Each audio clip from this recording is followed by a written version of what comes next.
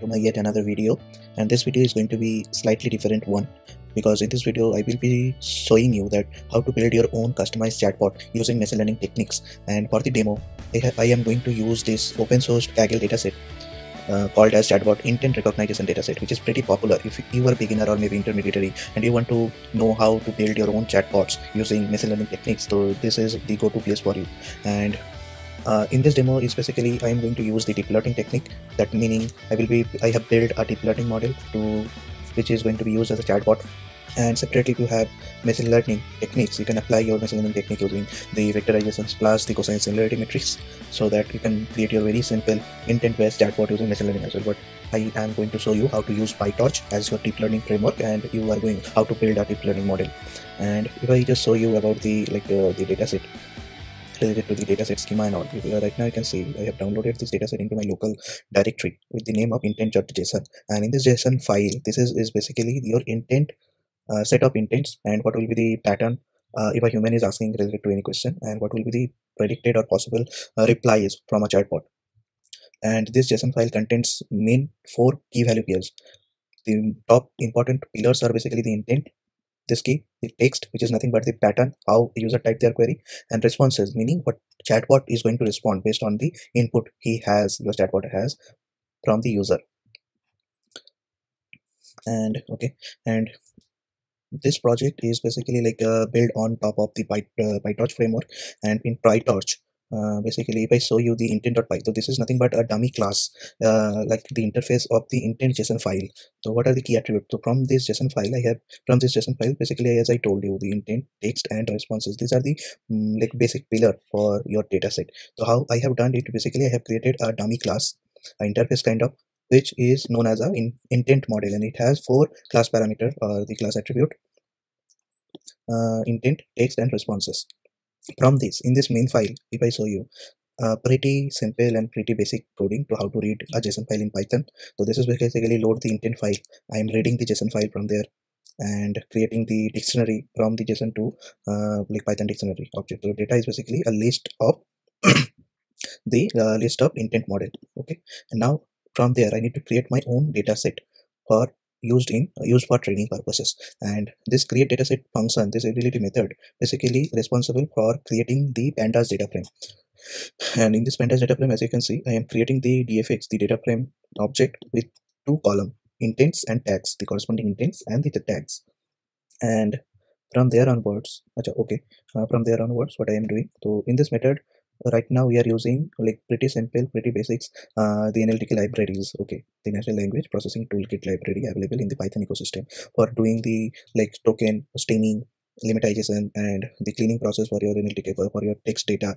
So all those necessary cleaning process, tokenization process, I am using the NLTK library. And from there, after we created the DFX data frame, what we are doing, because as you can see in this intent.json file, we are having in total how many intent? 23 intents. So greeting is one of the one, and after that we are having the greeting response and courtesy greeting. For example, gossip is one of the greeting out of 23 intents we are having. So what I am doing right now is basically I am doing the label encoder, applying the label encoder thing to encode the tag label, the intents. This is the basic coding for splitting the data, preparing your data set for stratified cross validation. And for that I am using the stratified k-fold strategy available in scikit-learn, and I am doing the 5 stratified k-fold. After that, here you can see I am using a tokenizer meaning which cuts your sentences into chunks of word, and that word is further processed and becomes a token for your data set. And this token class is again customized, you can use any tokenizer available. For example, Hugging Face has lots of famous tokenizers in it, and other than that you can create your own custom tokenizer class. And this tokenizer class is is very simple if you just know how the NLP works. So you can create your own basic tokenizer functions, and you can apply the various techniques to your tokenizers as well. For example, in this tokenizer I am having this in total, if I show you, these are the basic method: the normalize string, tokenize, one hot encode, and the build vocabulary for method. What I am doing is basically when you pass your text in the constructor of this tokenizer class, what I am doing, I am just instantiating one limitizer object. Again, this is a limitizer, is one of the NLP concept. I hope you can know about it already. Knew, otherwise you can Google it and read for this to get the fair bit of understanding to know how the NLP works. Okay, and this I am using limitizer. Okay, and after that I am creating my vocabulary set and then word to index and the reverse dictionary mapping, which is nothing but index to word. After that I am preparing my vocabulary set with the additional token, which is nothing but the pad index, separation index, CLS, and unknown token. Okay, so these are the like available in the BART tokenizer, and well, they use some kind of additional tokens to signify or to just to make sure that you are not missing anything and you are doing the tokenization process in a better way. So similarly, I have introduced these tokens in my vocabulary set, these keywords in my dictionary set, and pretty normal. The tokenize thing is very simple. This is the like pre-written function, and after that, the normalization string is nothing but just regex replacement for just to clean your data. And the tokenize thing, this is the tokenize. So whenever you call tokenizer.tokenize and you pass any text, it will automatically tokenize your text and give you, in return, it will give you a Python dictionary which contains the text, the tokenized text, and the token type ID. Token type ID is basically the tokenized version of your input text, right? So after that, let's see what I am doing. So I am creating a data set up, and in this data set object, like intent data set, what I am passing in the constructor, the parameters are intents. I am passing the dfx intents, tags, and the tokenizer. And let's see what this dataset class has.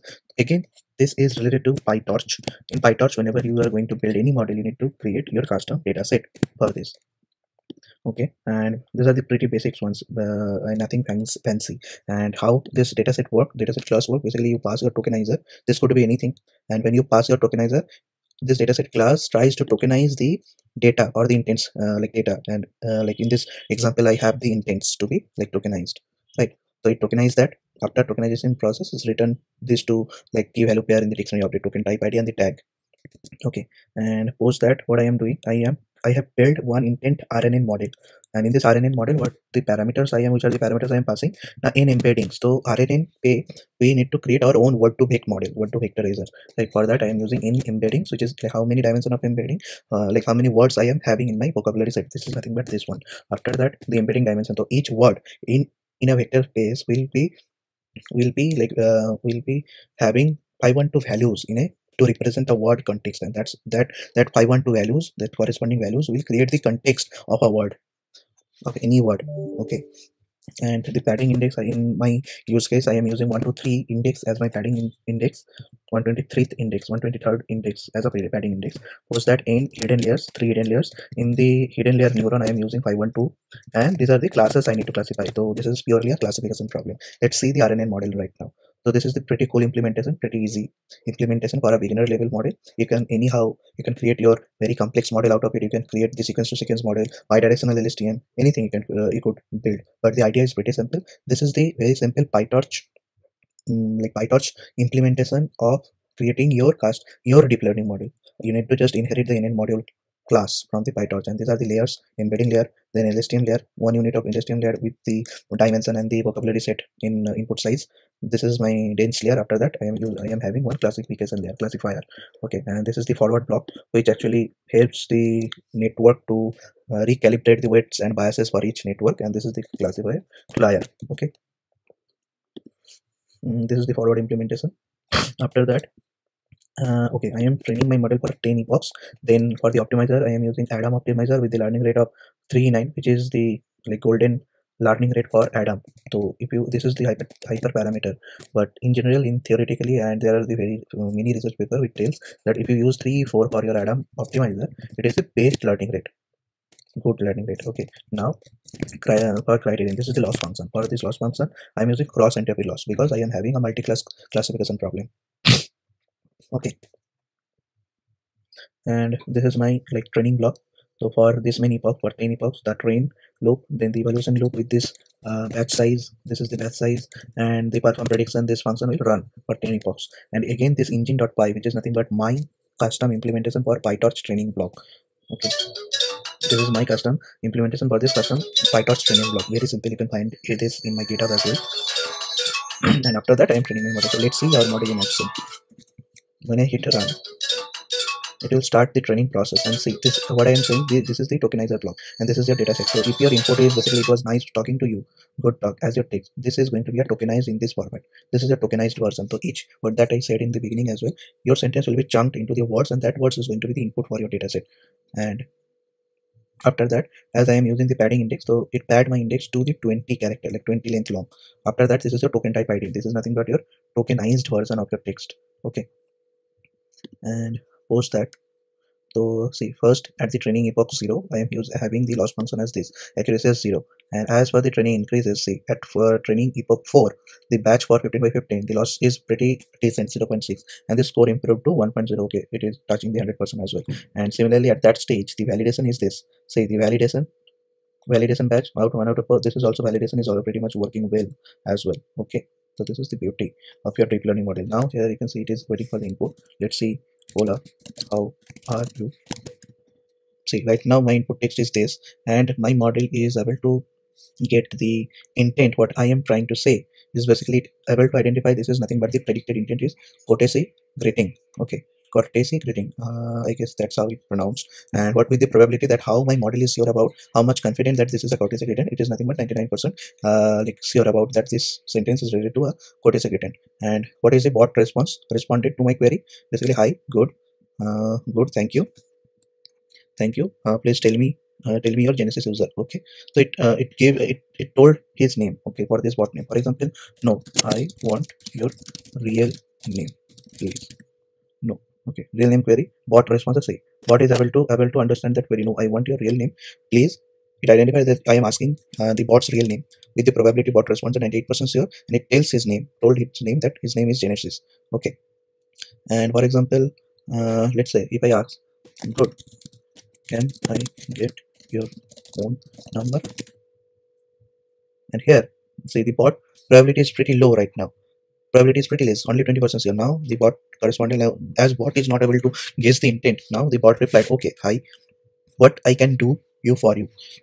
Okay, and for example, let's say now I can give haha, nice, you do not understand. See, right now it able to guess what I am saying, right? Okay, let's say make me laugh. See, it able to understand that I am asking about for a joke, and the probability of the confidence level of my bot is basically 89%. Now it gives me responded me with a joke. Okay, and that how it works. Let's say I can say, good one, bro, like thanks, and it's my pleasure. Okay, now I can like say goodbye. Go to say goodbye, not a problem, have a nice day, bye. Okay, have a nice day, now quit. So that's it. And this whole source code you can also find it in the Kaggle dataset. Here, if you go in the code section, this is my solution for this chatbot, intent-based chatbots, PyTorch token embeddings with RNN. So this is the overall thing, the overall what I have showed you, the total implementation of this chatbot here, and how I have created this model and all. So you can look for, like, you can refer this notebook if you want to check out. And this is my like GitHub. You can find the GitHub link as well over here also. With the set is data science ML. Here you can find the chatbot Kaggle. So here I have uploaded the code, and if you want to connect with me on LinkedIn, so this is my LinkedIn ID, linkedin.in/India, then so this is my LinkedIn ID as well. You can also reach out to me in LinkedIn as well if you want to connect with me. And that's all I have for you, and thanks for watching. Bye, see you next time.